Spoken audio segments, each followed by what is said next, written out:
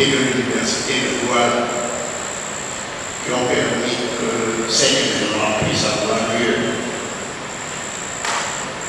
Les autorités à tous les niveaux, mais je remercie particulièrement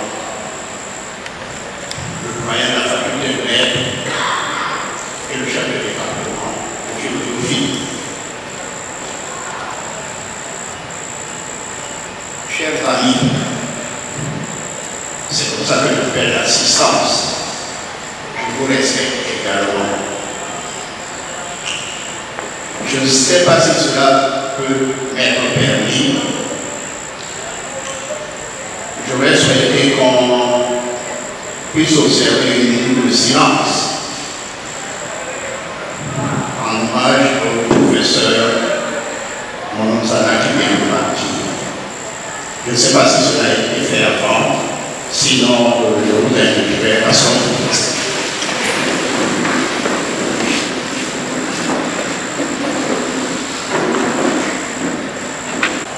Maintenant, je vais pouvoir passer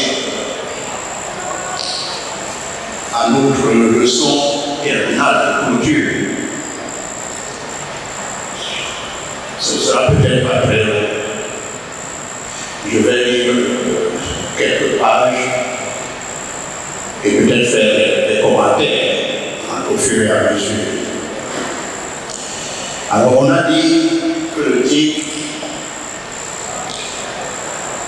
c'était bien lucide et audacieuse perspective de la pensée africaine au service des peuples. Bon, je ne veux pas dire que c'est moi qui suis lucide et audacieux, je veux dire que c'est une perspective qui doit être lucide et audacieuse. Et c'est une pensée au service des peuples africains, pas de tout le monde. Le sous-titre n'est pas marqué, mais le sous-titre est élément de philosophie de la libération. Alors, sur le chemin de la reconquête de sa personnalité culturelle, de sa dignité humaine, et surtout de son initiative historique et de sa puissance politique d'antan, l'Afrique noire se trouve condamnée à une vraie bataille sur le terrain philosophique, celui de la pensée profonde. C'est ainsi que les concepts offensifs sont nés, à l'instar de panafricanisme dès le 19e siècle, de l'écriture, il y a bientôt un siècle, ou d'authenticité, il y a une cinquantaine d'années. Vous savez que c'est Bongo qui avait lancé ce mouvement au début des années 70 de l'authenticité, et où il fallait laisser les prénoms chrétiens, entre autres. C'était l'un des aspects les plus spectaculaires. Si vous allez voir, on les appelait les Aïwois à l'époque. Ils ont souvent des noms qui sont kilométriques, mais sans un prénom occidental chrétien. Mobutu a pu faire ça. D'autres concepts ont émergé depuis. Par exemple, le Black Ubuntu, consciencisme, conscience noire, afrocentrisme, post-colonialisme, science de la révolution, etc. Le concept de science de la révolution, nous y reviendrons tout à l'heure. Il s'agit aujourd'hui, dans cette conférence internationale Québec, de nous concentrer sur quelques-uns de ces condensés de pensée, dans une réflexion soucieuse de développer la tradition progressiste, voire révolutionnaire du monde noir. Partons de la méthodologie, cadre précieux, le pilotage de la pensée, pour poser le diagnostic d'une situation critique et tenter d'apporter des innovations théoriques. Alors, premièrement, ces éléments de méthodologie sociopolitique. Un des axes de la méthodologie progressiste ici est la démarcation stratégique. Démarcation stratégique. Il s'agit par principe non seulement de douter des idées et concepts dominants, admis comme évidence certaine, mais aussi de les contester, le cas échéant, en tant qu'outil d'instrumentalisation des masses au service de causes douteuses. Un autre axe significatif s'appuie sur l'objectivité matérialiste de la réalité pour expliquer les sociétés et les doctrines par la base matérielle et en dernier ressort socio-économique qui les conditionne et non seulement principalement par la communication théorique qui les valide.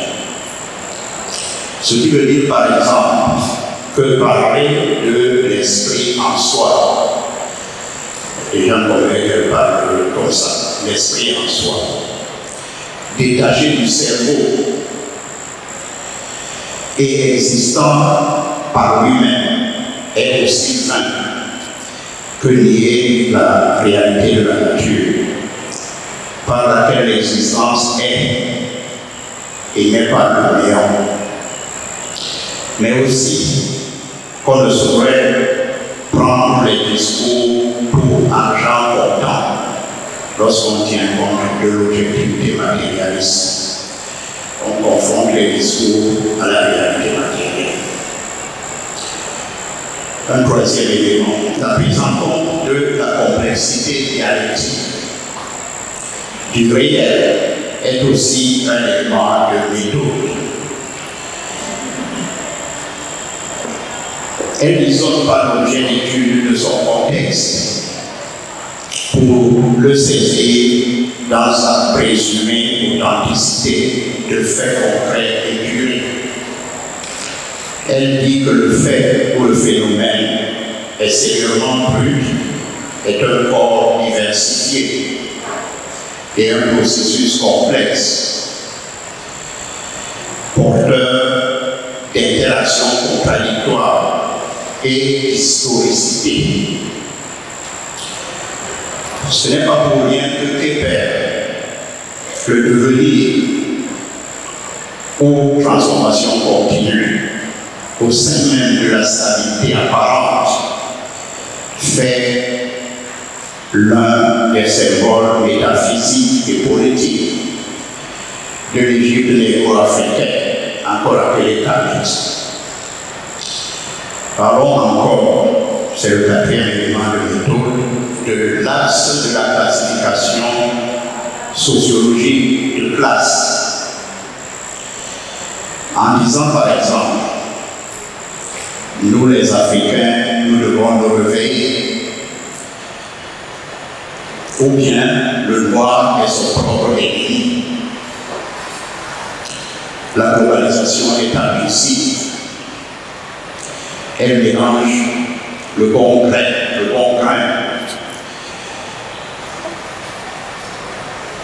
appelé à donner une bonne moisson, et la nuisible ivraie qui tue les semences. Il n'y a pas d'identité idéologique exclusive des populations. Celles-ci comptent, par exemple, les pro-impérialistes et les anti-impérialistes.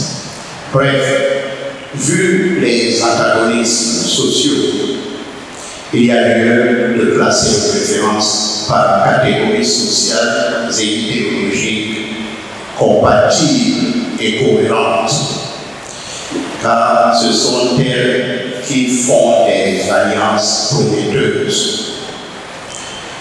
Éluder les logiques sociales qu'elles impliquent, c'est passer à côté de l'essentiel et surtout des perspectives de progrès des peuples. Voilà pour les 4 éléments de méthode, et il s'agit de méthodologie sociopolitique spécialement. Alors nous passons à la suite, qui est le problème fondamental de la fille noire. d'où vient l'espace historique de l'Afrique. Le diagnostic a été fait par les aînés. Une certaine mission de civilisation a débarqué sur les côtes africaines pour sortir nos ancêtres de la sauvagerie et de la barbade et pour aller civiliser d'autres aux Amériques. En réalité, la renaissance des 14e, 16e siècles en Europe projette la bourgeoisie naissante à travers le monde à la recherche de moyens d'accroissement de sa puissance. Il s'agissait de dominer les territoires pour les piller et au besoin d'esclavagiser les peuples. Le phénomène se situe, selon Marx, dans la dynamique de l'accumulation primitive du capital. L'accumulation primitive du capital, c'est un concept de Marx. Le phénomène ne se situe pas, par exemple, dans la méchanceté, mais dans l'accumulation primitive du capital, selon Marx.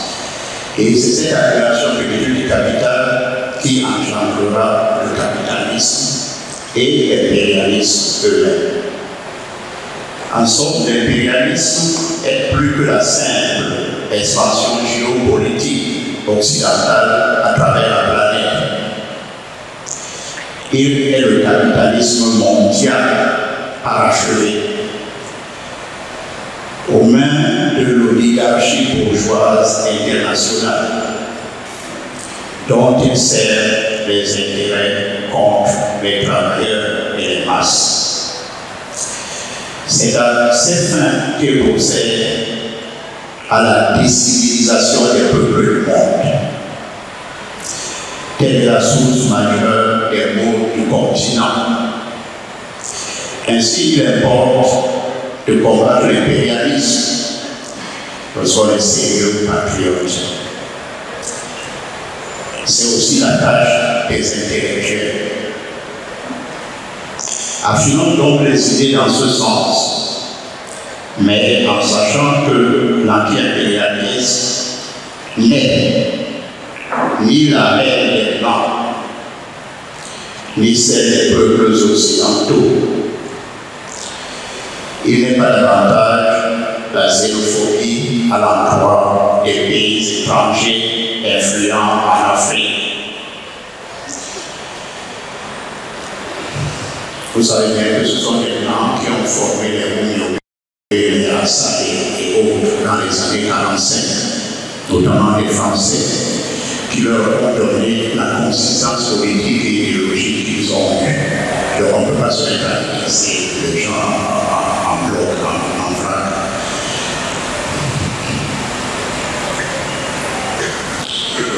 Il n'est pas davantage donc la xénophobie à l'endroit des pays étrangers influents en Afrique. La saine coopération internationale est une vertu pour tous. Cette réflexion pense avoir à examiner trois grands chantiers. Commençons par le premier chantier, qui est celui de la transformation idéologique du monde noir. Le panafricanisme nous met au cœur du débat idéologique. Nous parlons bien sûr d'idéologie au sens de doctrine globale de transformation sociale et non au sens de vision inversée du monde. Selon l'approche anti-impérialiste, c'est l'idéologie progressiste et surtout révolutionnaire qui pousse l'ordre politique à avoir un sens élevé en se mettant au service du peuple profond. À cet égard, le panafricanisme constitue aujourd'hui encore l'un des axes majeurs de la pensée de la libération du monde noir. Pas le panafricanisme étatique, conservateur. On sait que ce panafricanisme est à la solde de l'union esclavagiste qu'on appelle l'UE, d'autres l'appellent l'Union européenne, et de l'oligarchie occidentale, dite communauté internationale, qu'on peut aussi appeler comédie interminable. Communauté internationale qui accable les peuples avec les plans d'ajustement structurel et le franc CFA, entre autres malheurs. Par le panafricanisme élitiste et opportuniste de la compromission petite bourgeoise post-coloniale. Le post-colonialisme est aussi en train de penser. Les personnes comme Achille se situent dans son temps, qui n'osent pas affronter l'impérialisme. L'impérialisme serait trop fort, il faut le voir. Et on avance, on ménage la chair et le chou. Après, on laisse ça s'enlever comme l'âne de Buridan, que vous connaissez bien, qui avait soif, qui avait faim, et avait le lobby, avait la voile. L'âne ne savait pas quoi commencer parce qu'il avait également faim et soif. Et elle s'est paralysée comme ça, jusqu'à l'issue finale. L'opportunisme peut conduire à ce genre de dégâts. Par le panafricanisme mystique paradoxal, qui diffère la lutte politique d'unification et d'émancipation, en la soumettant au préalable de la reconquête de la spiritualité ancestrale. Le fait est que la politique n'attend pas. On ne peut pas d'abord reconquérir notre moi par l'initiation et aller faire la politique d'unification. La politique n'attend pas.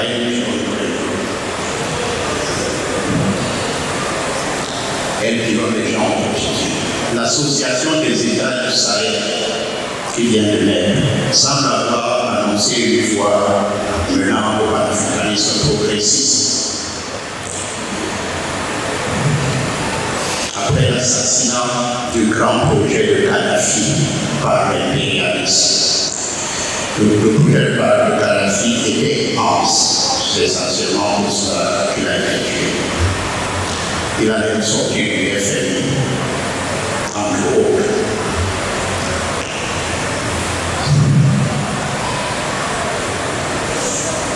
Alors cette association se dirige désormais vers une confédération étatique. Ça, c'est une nouvelle qu'on a depuis 48 heures à peu près. Que c'est une alliance simplement comme ça pour la sécurité contre les djihadistes et autres terroristes. Et qu'elle pense avancer vers une confédération. Bien sûr, il est tôt pour juger l'avenir dira. Néanmoins, la question idéologique peut se poser d'ores et déjà. La politique en cours relève d'une orientation idéologique consistante, c'est-à-dire par exemple la philosophie. La politique de l'ARS, du point de vue des masses populaires et de leur avant-garde avertie. Si les avant-gardes africaines regardent cette politique, bien qu'elle soit extrêmement récente, a-t-elle une idéologie, une orientation idéologique conséquente? Avec quelle idéologie peut-on le mieux résister à l'adversité impérialiste? Question centrale de notre temps. L'idéologie révolutionnaire avait les Sankara a dérivé de la formation idéologique.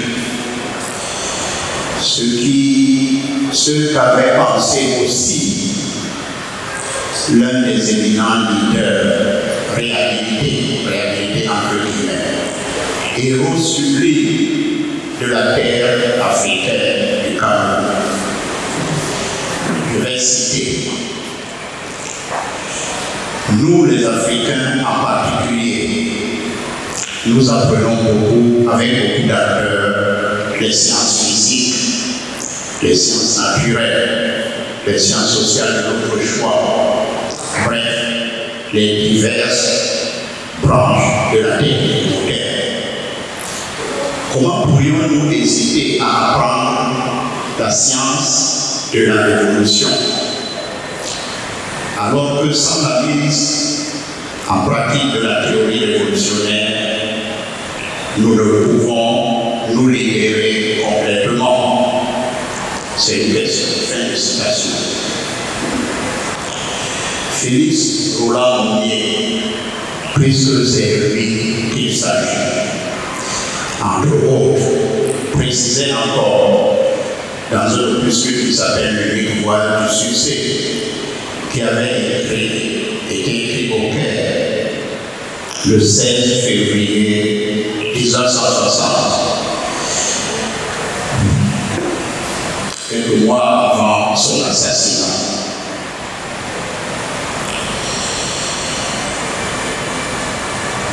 Félix Roland Mounier est mort à 35 ans. 35 ans.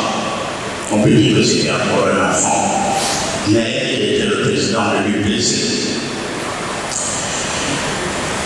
Alors, il précisait encore ceci, je cite: pour lutter avec succès contre les impérialistes, il faut connaître l'expérience du mouvement ouvrier de tous les pays, prise sous sa forme générale. C'est ça qu'il appelle la théorie révolutionnaire. Étudier l'expérience du mouvement ouvrier de tous les pays, sans exception. Les États-Unis peuvent me déranger, ou même Israël, n'importe quel pays, mais on a le devoir d'étudier les formes de lutte des peuples dans tous les pays, pour bien savoir élaborer ce que nous devons faire. Par exemple, ça nous permettrait d'éviter leurs erreurs. Alors, on mieux poursuit. Si nous n'apprenons pas la science de la révolution, nous resterons toujours échoués entre les mains des impérialistes. Parce que, je lis un passage qui est souligné dans le texte, tant que nous n'avons pas assimilé les théories révolutionnaires, ce sont les théories et les habitudes contre-révolutionnaires qui tendent à nous guider. Fin de citation. Et il en est arrivé à la conclusion suivante, à laquelle on pouvait s'attendre d'un illustre dirigeant développant un sens aigu de l'organisation et de l'action. Je cite: il faut donc apprendre la science de la révolution comme on apprend les autres sciences. On a parlé tout à l'heure des diverses sciences, l'ordre technique et syndicale. Il les écarte. Il faut donc apprendre la science de la révolution comme on apprend les autres sciences. Mais même cela ne suffit pas. Il faut trouver les conditions concrètes dans lesquelles s'appliquent et se vérifient les principes appris dans les livres. Comment trouver ces conditions? Se demande-t-il. Réponse: uniquement dans la pratique sociale. Fin de citation. Et fin de ce périple, ce petit périple dans la pensée de Mounier. C'est une pensée inconnue. Mais ces personnages historiques qui ont été réhabilités. On parle souvent de Mounier, sa pensée est plus connue. C'est pour cela que j'ai voulu attirer l'attention sur cette pensée aussi. De ce point de vue, l'on conviendra aisément que la montagne idéologique est difficile à escalader. Mais ce n'est pas parce qu'on craint l'escalade que les cimes des montagnes ne constituent pas les plus hauts sommets. aussi bien ceux de l'alpinisme que ceux de l'impérialisme. En bref, la lutte populaire éclairée par la théorie de la révolution peut revendiquer sa légitimité. Poursuivons. Nous arrivons à un autre chantier que j'appelle le chantier de l'ancestralité. 2 points là, mœurs, manière de vivre. Il se pose aux pays africains les problèmes de la colonisation linguistique, du manque de langue commune nationale et du dépérissement des langues héritées des ancêtres. Et le problème linguistique a ces 3 dimensions au moins que je souligne. On est colonisé linguistiquement, on n'a pas de langue nationale commune. Et les langues que nous avons héritées des ancêtres sont en train de dépérir. Et ce n'est pas accidentel, c'est une organisation. Que faire face à la dépendance linguistique, à la non-communication officielle en langue endogène et à l'avancée du désert linguistique? N'oublions pas que la langue, ce véhicule sophistiqué de transmission de la pensée et de la culture, porteur de l'identité et de la dignité du peuple, est le fruit de son génie collectif.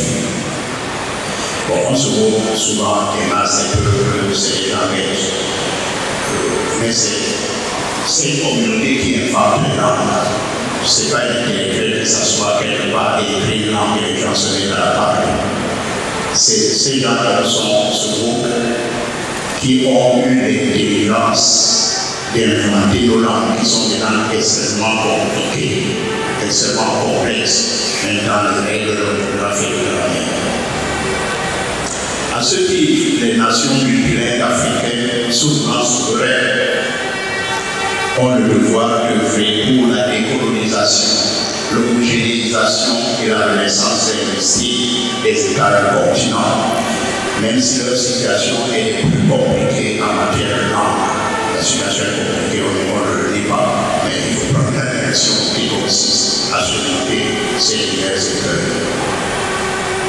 Cela s'impose aussi parce que la langue commune nationale est un outil par excellence d'approfondissement de la solidarité des ethnies. Les ethnies sont là, les gens voient qu'ils ne sont pas rivalisés, c'est les autres qui sont. Et il n'y a pas une langue commune nationale qui nous permettrait de surmonter d'une manière ou d'une autre ces délitements et ces contradictions. Alors cela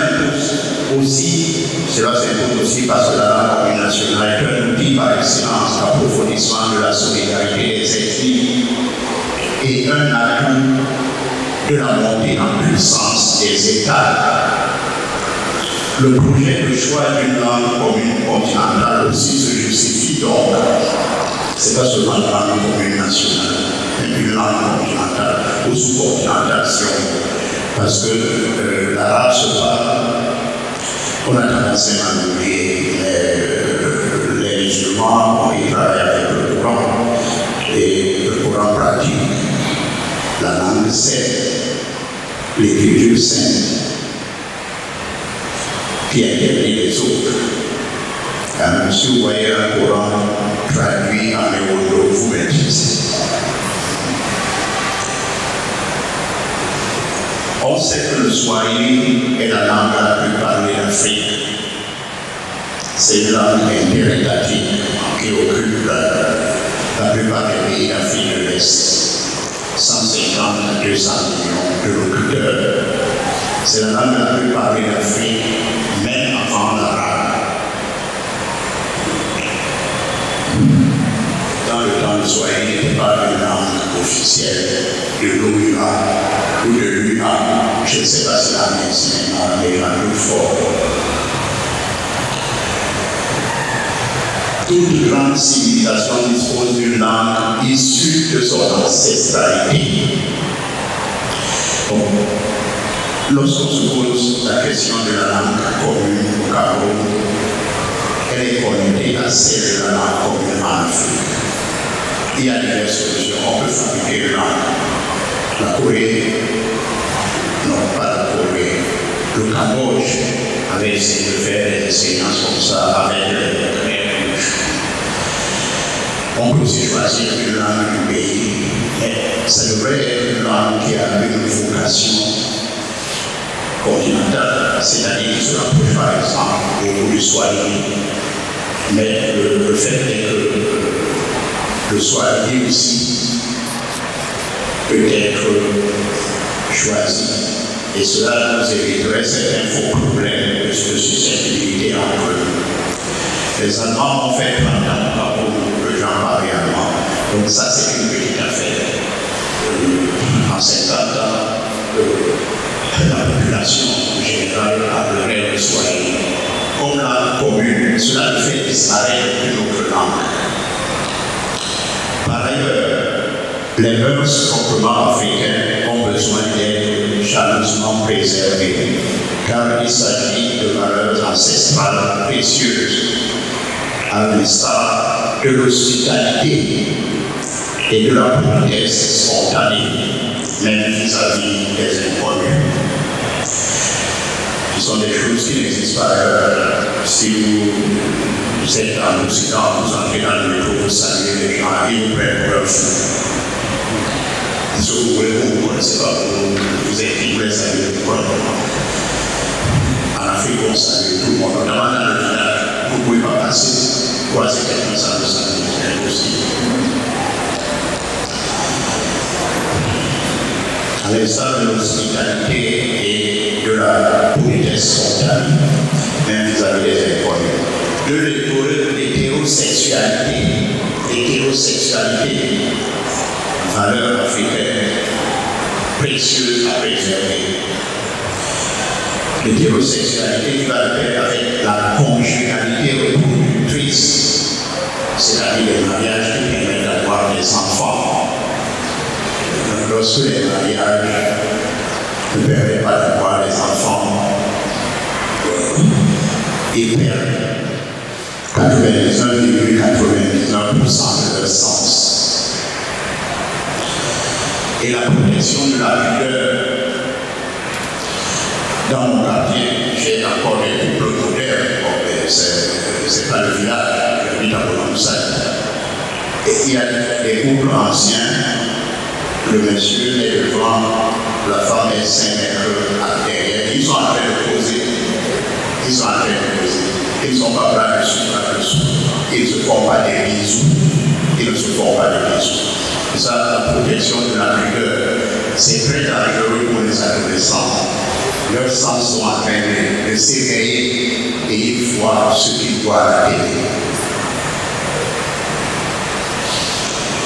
Tout cela constitue des socles de base de la moralité publique qui dépérissent aujourd'hui. L'éthique, la morale est fondamentalement liée à la sexualité, à la pudeur. Lorsque vous cachez certaines choses, vous transmettez des valeurs qui vont plutôt du côté de la sagesse, pas du côté des sens qui vont se débrider.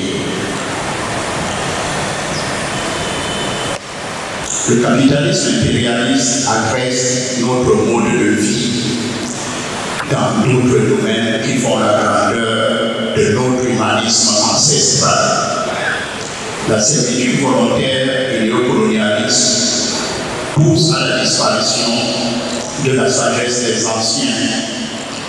Les anciens sont des villageois, on les considère plus comme des sages. Et du respect dû aux ancêtres, parents et aînés. comme si ce n'était que l'argent et les diplômes qui comptaient. La servitude volontaire érode aussi le sens de la communauté ou l'esprit de corps et de solidarité légué par le passé, au profit du chacun pour soi et de l'égoïsme bourgeois. Les jeunes loups ne craignent même plus la malédiction. Il y a des jeunes qui me dérangent au quartier avec leur ballon. Vous voulez que je vous maudisse? Et simplement. Donc même les menaces de malédiction, les jeunes ne craignent plus. Et évoluons. Autre chantier, le dernier, le chantier de la réalisation de la spiritualité endogène. La question religieuse est la jeunesse progressiste de l'Afrique globale. J'appelle l'Afrique globale l'Afrique continentale et l'Afrique qui est expatriée, qu'on appelle diaspora, mais même expatriée depuis des siècles. J'appelle tout cela l'Afrique globale. Alors, la question religieuse nous met en face d'un défi colossal. Faut-il faire table rase du passé spirituel? Parce que la religion est réputée être l'option du peuple, ou bien parce que le rationnel et l'irrationnel ne sauraient cohabiter, ou alors faut-il au contraire tenir compte des réalités de notre contexte, où les populations sont encore victimes d'une forte manipulation obscurantiste et auraient plutôt tendance, dans le meilleur des cas, à avancer progressivement vers une spiritualité endogène, rationalisée? Point d'interrogation. En tout cas, la position de ces corps qui crée une essence religieuse immuable du nègre naturellement religieux, ne peut représenter ici qu'une superstition idéaliste. Comme les langues et les coutumes, les croyances identifient les peuples. Mais les conceptions et pratiques religieuses sont spécifiquement la carte d'identité métaphysique des civilisations. Les religions traitent les inquiétudes existentielles par le symbolisme ésotérique et la croyance au surnaturel. Toutes choses qui sont un construit social selon l'histoire scientifique et que la société peut donc aussi revoir. La vision irrationaliste est possible, je parlerai pour sa part, à l'inverse de celle de Troie, ancienne Troie, place le mythe, la mythologie, au-dessus du concept et ridiculise le rationalisme. Donc dans ce débat, le point d'interrogation de tout à l'heure, deux des plus grands philosophes de notre pays se sont affrontés. Et aussi qui est irrationaliste et toi qui es rationaliste. Mis à part ce problème de la rationalisation du religieux, tant que possible, l'Afrique progressiste est confrontée à celui de la réhabilitation des meilleures croyances ancestrales, rabaissées au rang de sorcellerie animiste par les clergés étrangers, aussi bien de confession chrétienne que musulmane. C'est ainsi que les supposées superstitions barbares ont été détruites par les religions coloniales et qu'un travail de cerveau systématique a tourné la page du passé. Tout cela n'a pas été sans favoriser un racisme forcé, à l'instar de celui qui a poussé Kais Saied, c'est le président de la Tunisie, à tenir les propos abjects contre l'Afrique noire en février 2003, cette année même. Dans cette situation d'aliénation spirituelle, jugée à la légère comme irréversible, c'était pas seulement non, c'est comme ça, c'est fini. Pourquoi vous voulez ceci ou cela? On est bien comme ça dans les religions coloniales, comment on peut encore faire? Mais et beaucoup, il n'y avait pas cette religion. Donc l'histoire est en transformation permanente. Ce n'est pas parce que ce qui semble pour nous être des évidences intouchables est en place et est dominant, que le travail du négatif n'est pas en train de se faire loin de nos yeux en profondeur pour un changement qui peut nous être bénéfique. Dans cette situation d'aliénation jugée à la légère comme irréversible, que dire de la problématique de la libération métaphysique du monde noir? Le kamétisme, il y en a qui écrivent K, d'autres K, le kamétisme ne semble pouvoir faire sens de même que s'il parvient à résoudre correctement certains problèmes spirituels fondamentaux. Premier problème, réaliser une vaste synthèse théologique et idéologique, fusionnant les spiritualités endogènes des monarchies et empires anciens, dans laquelle la plupart des régions du continent noir se reconnaissent, dans synthèse théologique et liturgique. Deuxième problème, se mettre en position hégémonique dans le cadre du respect des principes républicains de laïcité et de liberté de conscience. C'est historique, on ne peut plus, et qui fait sens. La laïcité et la liberté de conscience, même si nous avons à réactualiser nos croyances anciennes. Il serait difficile d'éviter des principes comme cela, donc il faut savoir comment conjuguer.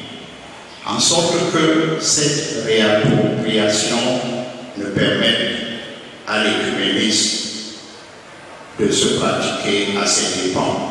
Toutes les religions sont donc là. Il faudrait que les religions anciennes cherchent à avoir une position hégémonique. Sinon, l'écuménisme, l'entente entre les religions, pourrait se jouer aux dépens de l'Afrique. Troisième problème, éviter l'enfermement dans un fondamentalisme fanatique qui se livre au prosélytisme agressif, à l'apostasie. L'apostasie est souvent pratiquée en islam.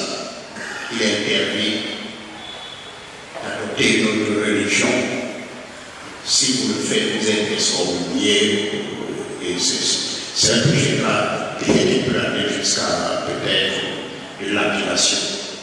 En tout cas, l'apostasie est interdite. L'Algérie, par exemple, cherche à assurer l'hégémonie de l'islam en appelant prosélytisme le fait que d'autres religions soient dans le pays et cherche à se développer. Prosélytisme interdit par le moyen de protéger. Et je ne dis pas que c'est un bon moyen, mais cela existe. L'apostasie existe dans la plupart des pays musulmans. Vous n'avez pas le droit de contacter une autre religion. Alors, éviter l'enfermement dans un fanatisme, un fondamentalisme fanatique qui se livre au prosélytisme agressif, à l'apostasie, et fait prospérer des dogmes ou mœurs obscurantistes, rejetant par principe les lumières de la raison et de la science, sous prétexte de purisme théologique et grave. Si nos religions disaient par exemple à la mort du roi, il faut tuer les gens et les enterrer qui vont servir le roi dans l'au-delà, que j'appelle ce genre de pratique l'archaïsme et l'obscurantisme.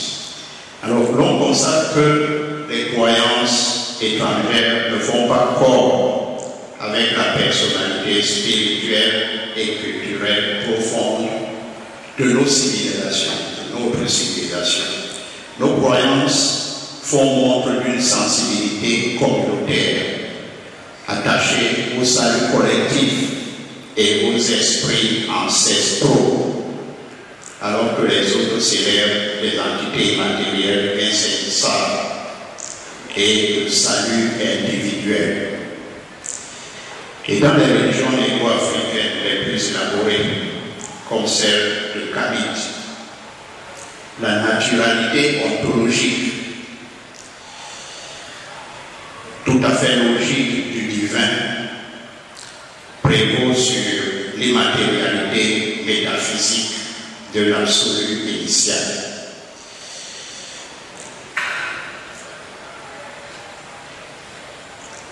Bon, s'il faut dire un mot comme c'est des concepts compliqués, le Dieu, notre Dieu est souvent d'ordre matériel. Une transformation intérieure qui fait apparaître l'esprit. C'est la naturalité initiale. Et ceci est plus logique que de dire qu'il y a un esprit absolu qui est Dieu, qui est comme le vide. Donc l'immatérialité d'un absolu spirituel fait problème, alors que la naturalité est plus logique. Dieu est plutôt un absolu spirituel dans les autres religions. Ce qui équivaut au vide ou au néant.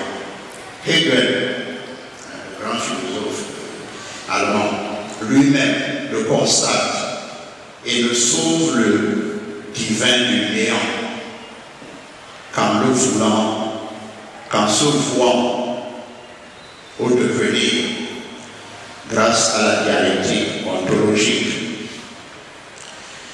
Je vais faire un petit commentaire parce que les concepts de ce genre sont obscurs. Alors, le grand philosophe Hegel, je n'ai pas pu vérifier dans quel ouvrage, un peu beau dire ouvrage, s'appelle La science de la logique ou la phénoménologie de l'esprit. Il dit qu'il faut commencer à quelque part. Commençons donc. Et le commencement, pour lui, le commencement absolu, c'est l'esprit absolu qui est immatériel. On peut dire Dieu immatériel, Dieu est esprit. Mais Hegel dit, ça pose un problème. Parce que l'absolu, c'est ce dont on ne peut rien dire. Si vous dites que l'absolu habite entre nous, c'est que vous l'avez limité, il n'est plus absolu. Si vous dites qu'il a telle couleur ou telle forme, vous l'avez limité. Ce qui signifie que l'absolu est vide de contenu. Et donc, ne peut pas tenir dans cette situation. Cette situation est une menace d'enfoncement dans le néant. Dans le néant, puisqu'il n'y a pas de contenu. Mais, on sait que l'être est là. Le néant ne peut pas non plus tenir. Et Hegel s'en sort donc en inventant le devenir. Et le devenir existe. Hegel, c'est ça que ça veut dire. Les concepts pour devenir, comme ça, sont partis de l'étude ancienne pour traverser en Europe. Alors, Hegel dit que cet esprit immatériel est habité par le devenir. C'est ce devenir qui fait qu'il bascule sous forme de néant et qui fait même qu'il soit capable de faire le sacrifice de son immatérialité pour se transformer en nature, la nature matérielle que nous voyons. C'est l'esprit qui existe au départ peut-être dans sa pureté absolue, mais insaisissable sans contenu. Il va donc faire le sacrifice de se transformer en nature. C'est le devenir qui est au travail pour que tout cela se fasse. C'est pour ça que, enfin, entre autres, Hegel c'est un génie de la pensée qui a donné au devenir une place extraordinaire, c'est-à-dire la transformation contenue des choses contre un absolu linéaire. On dit des fois que les choses sont dans les nuages. Alors, ce genre de réflexion s'appelle ontologie en philosophie. Si vous ne la faites pas, vous croyez qu'elle est inutile. Ça pose des petits problèmes. Enfin, même si ils sont juste à côté. Ils sont juste à côté. Je vous dirai au passage l'importance des Rousseau, des Voltaire, des Montesquieu dans la transformation du monde. Ce sont ces penseurs qui ont inventé des concepts comme la volonté générale, comme la nature, qui ont remplacé les concepts de souveraineté absolue de l'esprit. Et la nature, ça veut dire la transformation des choses, on la voit. Cette pensée aide ceux qui luttent pour transformer le monde à lutter. Et en étant allé le plus loin possible dans l'ontologie, on ne peut pas aller au-delà de ça. Si vous voulez faire des débats sur ce qui, vous dites qu'il y a le changement, mais ça ne change pas. Vous arrivez au dernier niveau qui est l'ontologie par vous, et de la commencer par l'esprit absolu. Mais on le verra un peu plus loin. Un autre philosophe avait dit Dieu est la nature. Dieu est la nature. Il s'agit de Spinoza. Dieu est la nature. Ça nous ramène immédiatement à la conception naturaliste de l'être qui est celle de l'Égypte ancienne. Kwame Nkrumah vit dans ce mélange que nous vivons, un mélange incohérent des croyances, une crise de la conscience africaine à résoudre par une synthèse ayant pour socle la personnalité négro-africaine et non une piètre capitulation à l'image de celle façonnée par les pierres latentes de Tempers, qui demeure une insulte à l'africanité. Tempers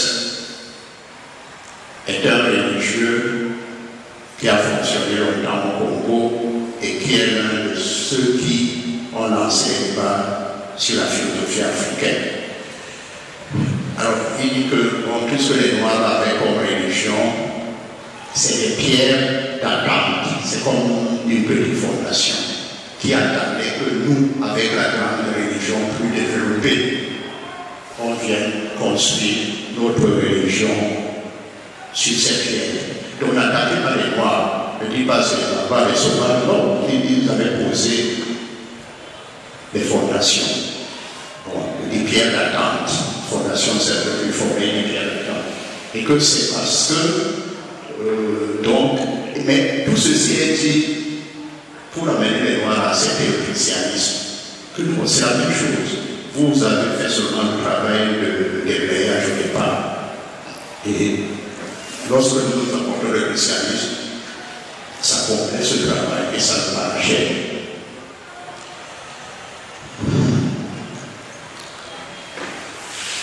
Alors je dis que cette théorie-là, on est habitué à tout ça et on ne voit pas le caractère scandaleux. Bon, d'autant plus que cela est valorisé. Je dis que c'est une insulte à l'africanité. Cette dialectique est un effort de rationalisation du divin par la foi. La dialectique propose aussi comment de préoccupé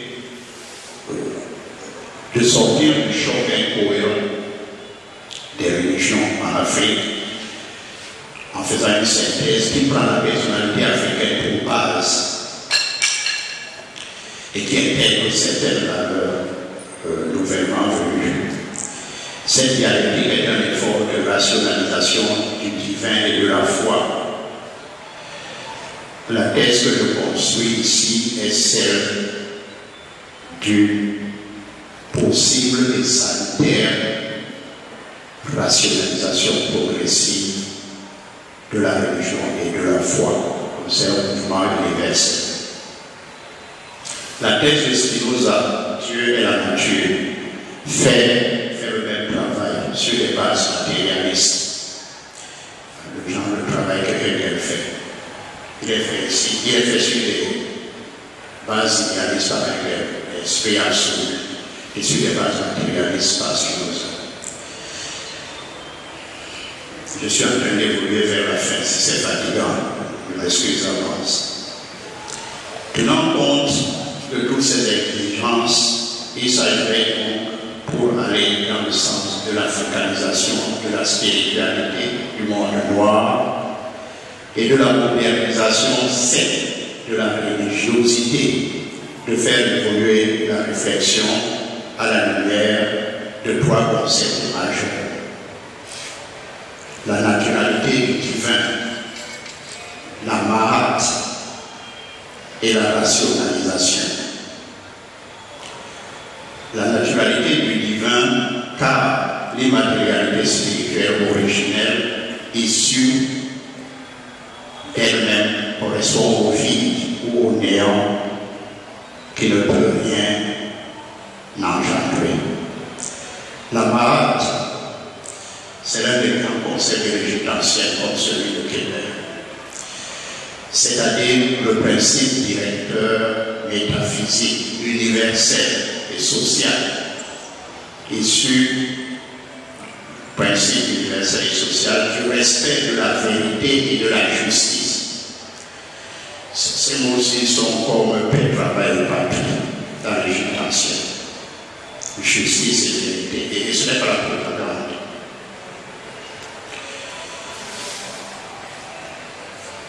L'ordre et l'équilibre. Bon, pour beaucoup de raisons dans lesquelles on ne peut pas entrer, mais c'est l'organisation sociale de l'Égypte qui permet de comprendre tout ceci. La géométrie est née en Égypte. Elle est née sur la base de la répartition des terrains.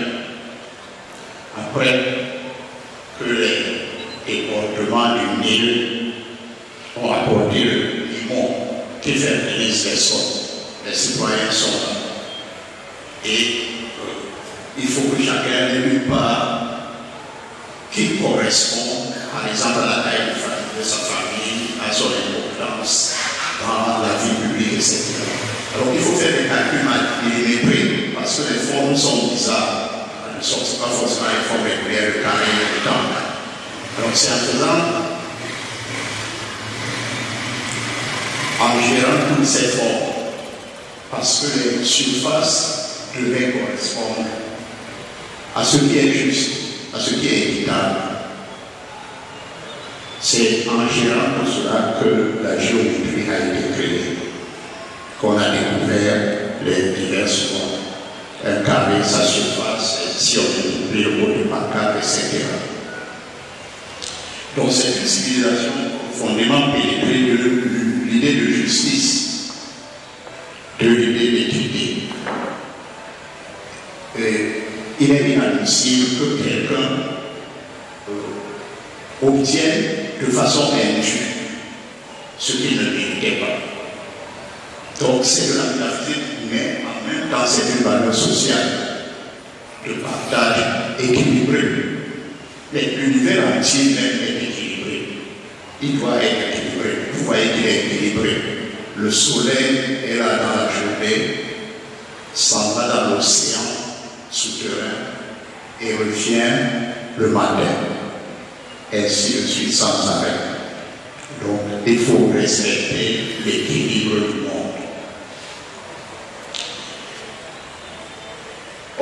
avancer ces idées sous forme démagogique, mais je voulais souligner simplement que l'aspect démagogique est assez négligeable. Le pharaon, c'est un chef d'État. L'État a ses propres intérêts par rapport à ses populations. Mais la moralité de la société est si forte que ces valeurs montrent aussi une réalité. Alors, les droits conservateurs, la naturalité initiale, la mahat dont on vient de parler, et la rationalisation. Car la foi doit avoir les pieds sur terre, en mettant le raisonnement logique au-dessus de l'imagination mythologique. Qu'on fasse, qu'on imagine. L'imagination aussi est une faculté humaine, mais qu'on n'aille pas imaginer, par exemple, et tromper les gens. Si vous portez une ceinture explosive autour de vous, vous allez commettre un assassinat quelque part. Vous irez au paradis et vous aurez 90 vierges. On tient des discours comme ça pour amener les gens à faire. Donc, qu'on imagine, mais on peut imaginer ça dans le cadre de la logique. Un artiste qui peint sa toile a une certaine inspiration, une certaine créativité qu'il est en train d'imaginer. Même si c'est de l'art abstrait contemporain, il va sortir une forme et vous expliquer que ceci veut dire cela. Vous ne le voyez pas. Mais c'est son imagination qui l'a projecté sur le tableau. Vous voyez ça, ça veut dire ceci, ça veut dire cela. On imagine, mais on est dans la logique. Les deux peuvent cohabiter. En somme, pour poser le sursaut progressiste de la pensée, les intellectuels patriotes présents à cette conférence ont dû se dégager du fouillis de la broussaille idéologique impérialiste et néocolonialiste. Ce qui a permis de considérer la mission de civilisation, tout ça c'est entre guillemets, comme une criminelle aventure impérialiste de décivilisation programmée. Mais on le sait, la puissance de la théorisation n'est rien si l'audace du combat pratique fait défaut. Désormais, l'humanité entière, en conduisant vaste combat, mais on le sait, la puissance de la théorisation n'est rien si l'audace du combat pratique fait défaut. Vaste combat, d'autant que la bête du monde, entre guillemets, est en train de s'en prendre désormais à l'humanité entière en conduisant sa post-modernité anarchiste et nihiliste vers le chaos universel. Par les progrès détournés de la technologie de pointe, n'envisage-t-on pas d'utiliser l'intelligence artificielle pour bâtir une civilisation post-humaine, soumettant les humains ordinaires que nous sommes à des robots humanoïdes libres? Point d'interrogation. Pour nous, l'essentiel est cependant l'émancipation totale du monde noir d'abord, bien qu'il y ait ces menaces. Alors cette émancipation du monde noir, dont l'une des références sublimes en théorie comme en pratique reste le kilobolisme,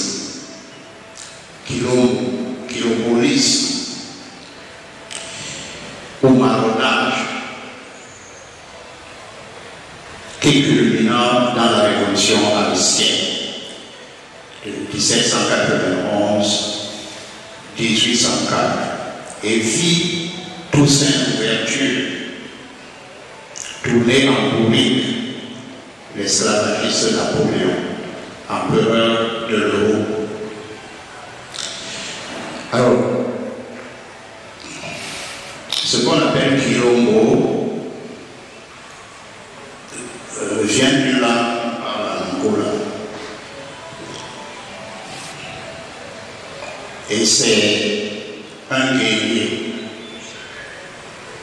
dans la forêt qui fait un travail de chasse qui est un travail sacré. Alors, le Brésil est l'un des endroits, le quilombisme ou le quilomborisme est présent partout en Amérique où les Noirs ont été déportés. Au Brésil, on a compté à peu près, c'est des débats actuels, mais comme nous ne sommes pas lusophones, nous ne savons pas que c'est de la société. On a compté à peu près 3000 kilos. Et ces kilos, en brésilien, en portugais, on dit quilombolas, les communautés noires. Et ça a commencé dès le 7e siècle, le 7e siècle. Le plus grand quilombo avec 30 000 personnes. Il s'appelle le quilombo Kilunga, comme monsieur qui a pu le faire, qui a bloqué les gens qui allaient à Yaoundé pendant 4 heures de temps. Parce qu'il avait prêché au stade Kakuga. Mais ici c'est Kakuga. Le quilombisme, donc on dit souvent marronnage, nègre marron. Il quittait, il fuyait l'esclave, il fuyait le maître, le domaine du maître et allait dans les montagnes, dans la forêt, construire de nouvelles sociétés. Il y a des quilombos qui ont tenu pendant un siècle, alors qu'on les combattait. Aujourd'hui, au Brésil, on a mis dans la Constitution les quilombolas, les communautés noires, qui s'émancipent, revendiquent leurs terres, que ce sont nos terres, qu'on nous donne des titres fonciers dessus, et que nous les travaillons, qu'ils soient reconnus que ce sont nos terres. C'est en train d'être constitutionnalisé au Brésil.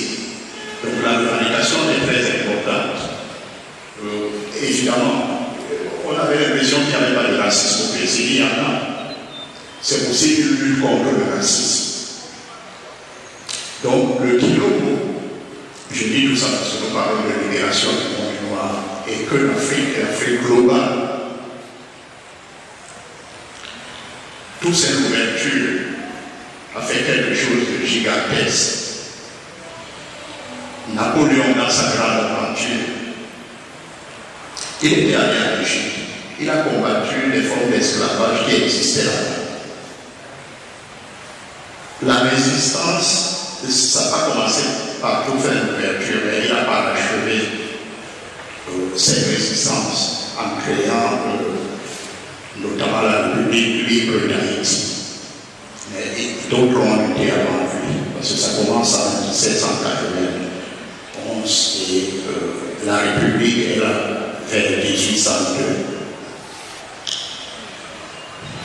C'est une sorte, on peut considérer la révolution de Saint-Ouverture comme le quilombo qui est parvenu à l'apothéose.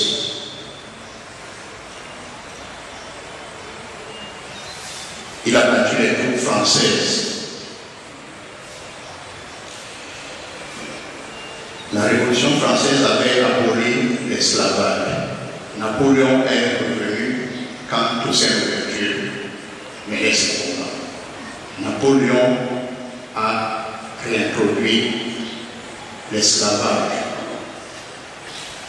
Parce que les colonies françaises, notamment, étaient très révolutionnaires par rapport aux colonies anglaises.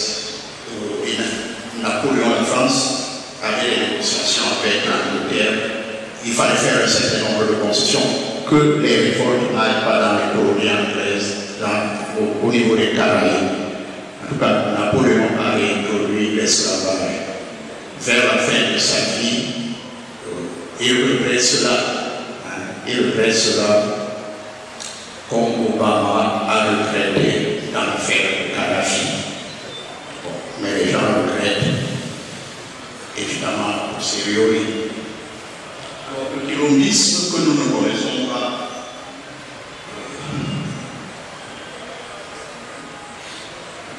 est un phénomène purement africain. Parce que nous sommes ici, les Noirs qui sont expatriés revendiquent l'Afrique.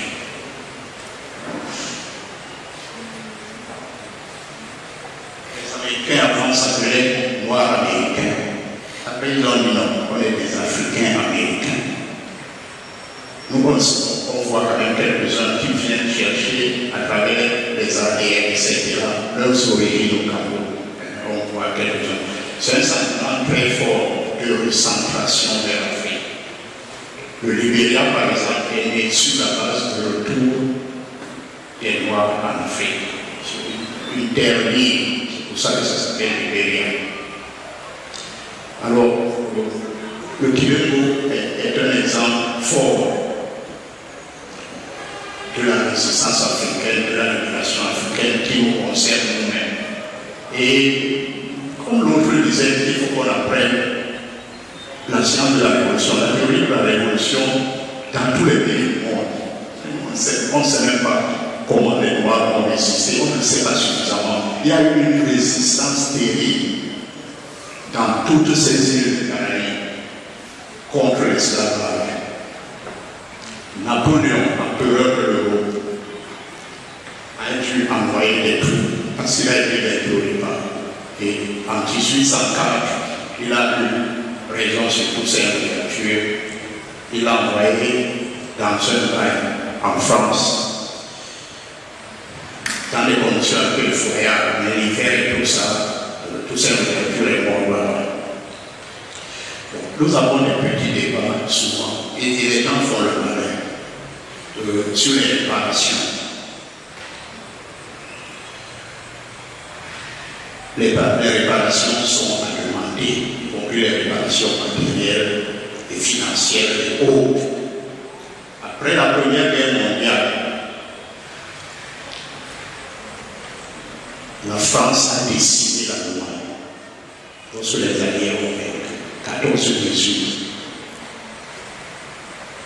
La région de Strasbourg et tout ça, c'est l'Allemagne. Vous voyez les bâtiments, c'est l'Allemagne. Même les noms, c'est les noms allemands. On a pris à l'Allemagne quelques 8 millions de sa population. 70 mètres carrés de son territoire, sous forme de réparation. Et les réparations matérielles même étaient énormes et financières, si bien que les historiens considèrent que ce traitement abusif sur les réparations est l'un des facteurs qui ont fait naître la rage de Hitler et son esprit de vengeance. Aujourd'hui, on nous dit que faisons des réparations. On ne demande pas des réparations parce qu'on doit aimer l'argent. Pourquoi? On fait des budgets ici chaque jour pour que nous puissions développer, construire nos pays. Et on va dire, on va faire la fine bouche sur un argent dont on a droit. Haïti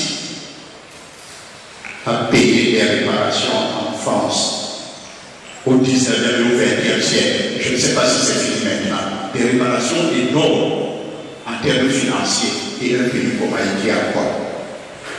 Bon, les gens font des choses et ils nous interdisent d'exercer notre bon droit.